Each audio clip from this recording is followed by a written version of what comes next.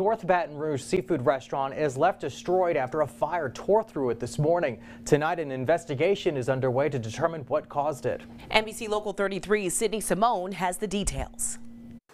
A restaurant in the Metro Baton Rouge area is left in pieces after a fire broke out around 6 a.m. on Wednesday. It's gone. I mean, I can't really describe the feeling. Deidre Brown, the owner of Outta Scotland restaurant, says her business has been here for nearly 3 years. It's surreal. I mean, I'm looking at it, I see it, but I don't think it's actually set in just yet.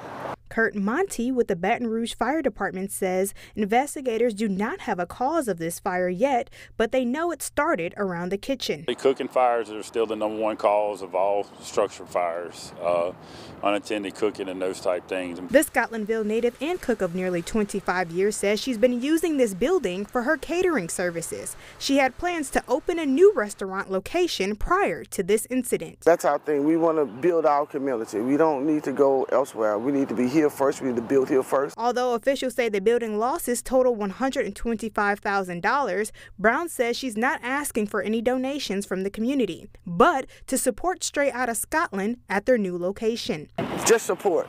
Just to continue to support us with your prayers. If you're a praying person, support us with your prayers. Brown expects to open the new location within the next 2 months or so. Sydney Simone, NBC Local 33 News.